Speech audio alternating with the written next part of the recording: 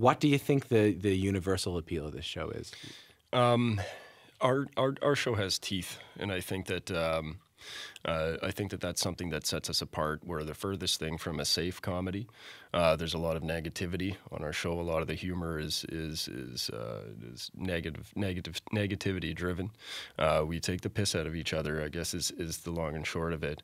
That's something that I think a lot of networks would ask you to pump the brakes on. But we're lucky that in our partnership with Bell and with Crave TV, I think that the show has only gotten filthier when it's transitioned from the YouTube series to television. But it's interesting, you talk about like who the show appeals to, and even when the web series first came on, we couldn't believe how many people from the southern states and all over the states were really attaching to it. But Australia, really?